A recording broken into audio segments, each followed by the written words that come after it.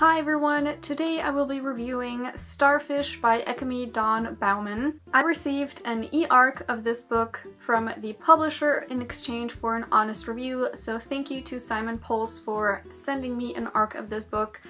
Very thankful because this was one of my most anticipated books for this year, and I feel so grateful that I was able to read it before its release. This book comes out September 29th, 2017, so pretty soon. This will be a spoiler-free review. Starfish is a YA contemporary about Kiko Himura. She struggles with quite a few things. She has anxiety that stops her from doing things she wants and from actually saying what she thinks. She has to deal with an emotionally abusive mother, and Kiko's trying to get into this really amazing art school called Prism, and once she learns that she isn't accepted into this school that was her big dream, everything seems to be falling apart. And on top of everything else, her Uncle Max, who sexually abused her when she was younger, is moving back in with her mom, and her brothers. But then she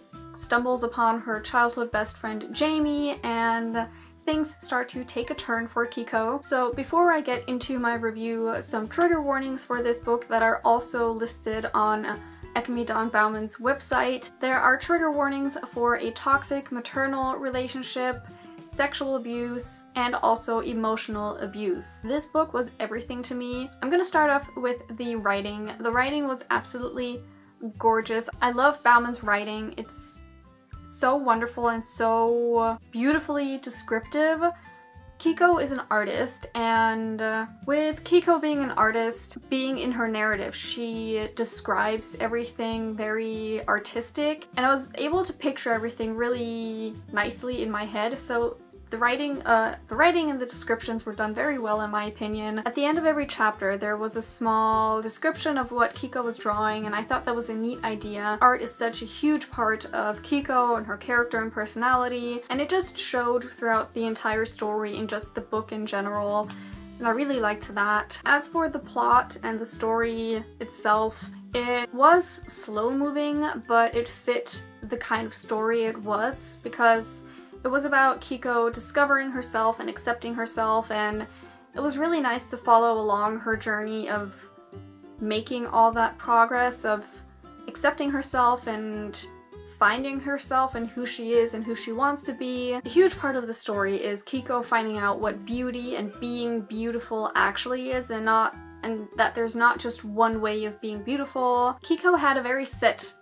idea of what beauty meant. With her mother being a Caucasian American, she always made Kiko feel even more different in regards of her looks, because obviously she inherited both her mother's Caucasian looks and her father's Japanese looks.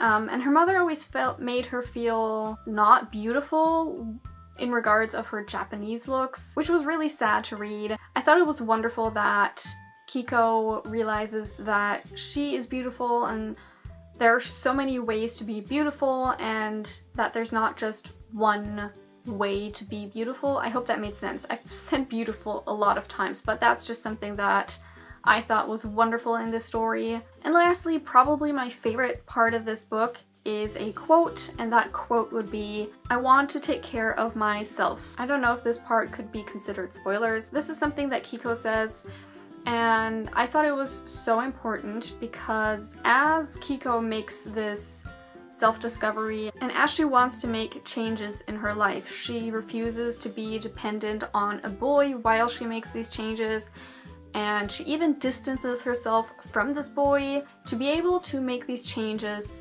by herself and take care of herself. And I thought that was so beautiful and wonderful. It just sends such a nice message. There's nothing wrong with being dependent on other people, but it's also nice to see that you can take care of yourself and you can make these changes by yourself without being dependent on someone else. I think that's all I have to say. Everything's spoiler-free, I have to say, about this book. So that was my spoiler-free review of Starfish by Akemi Bowman. If you couldn't tell by my raving review, I gave this book 5 out of 5 stars. I cannot wait for this book to come out and for everyone to be able to read this wonderful story. I'm definitely going to be buying a hardcover or just physical copy of this book because I also love the cover of this book. It's so beautiful. I hope you enjoyed this review. I will leave links to the author's website, also some places where you can purchase a copy of this book.